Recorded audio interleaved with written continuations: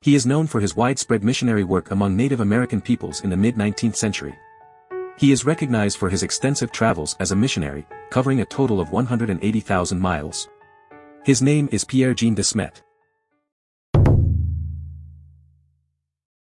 In the mid-19th century, a courageous and dedicated man embarked on a remarkable journey that would forever shape the course of history. Pierre-Jean De Smet, S.J., a Flemish Catholic priest and member of the Society of Jesus, devoted his life to spreading the light of faith among the Native American peoples in the Midwestern and Northwestern United States and Western Canada. Pierre-Jean De Smet's travels as a missionary were nothing short of extraordinary, spanning over 180,000 miles. His unwavering commitment to his calling led him to venture into the vast and untamed wilderness, crossing rivers, forests, and mountains in his unyielding pursuit to bring the teachings of Christianity to indigenous communities. Among his many expeditions, De Smet navigated the mighty Missouri River, where he encountered numerous tribes and established profound connections with their leaders. He followed the meandering course of the Platte River, weaving his way through the untamed wilderness, never faltering in his mission to share the word of God. His travels also took him to the Big Sioux River, where the native inhabitants welcomed him with open arms, recognizing his deep respect and understanding of their traditions and culture.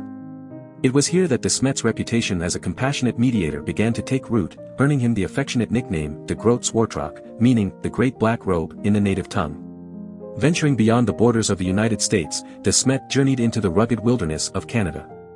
He traversed the formidable Athabasca Pass, braving the harsh elements and treacherous terrain to reach the Canoe River, where he encountered indigenous communities eager to embrace his message of peace and unity. But De Smet's exploration did not stop there. Further westward, he ventured into the uncharted territories of Wyoming, where he navigated the perilous Bitterroot River, forging new paths and establishing connections with the Native American tribes who called this land their home. Pierre-Jean De Smet's expeditions had a profound impact on the world, bringing together diverse cultures and promoting understanding and cooperation between indigenous peoples and European settlers. His tireless efforts as a peacemaker and advocate for justice laid the foundation for future negotiations and treaties, including the historic 1868 Treaty of Fort Laramie, where he played a crucial role in persuading the Sioux war chief, Sitting Bull, to participate.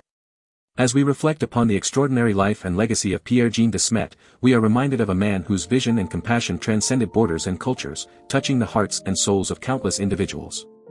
His exploration of the Northwestern Territories and his unwavering dedication to the Native American peoples have left an indelible mark on history, forever reminding us of the transformative power of faith and love. Pierre-Jean De Smet, a young Belgian Jesuit, embarked on a journey to the northwestern United States and Canada with the noble intention of becoming a missionary to Native Americans. He arrived in the United States with his fellow Belgian Jesuits and settled at the Petit Seminaire in Mechelen. In 1823, De Smet was transferred to Florissant, Missouri, where he continued his studies and immersed himself in the languages and customs of the Native American tribes. As De Smet pursued his theological and linguistic studies, he founded academic institutions, including the St. Regis Seminary, where he interacted with indigenous students and deepened his understanding of their cultures. In 1833, he became an American citizen, further solidifying his commitment to his missionary work. However, due to health issues, De Smet returned to Flanders in 1830, temporarily leaving his mission behind. It wasn't until 1837 that he was able to return to St. Louis, ready to once again dedicate his life to serving the Native American communities.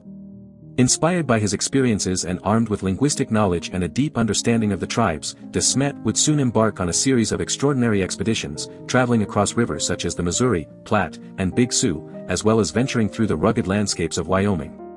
His journeys would take him far and wide, from the Athabasca Pass to the Canoe River and the Bitterroot River.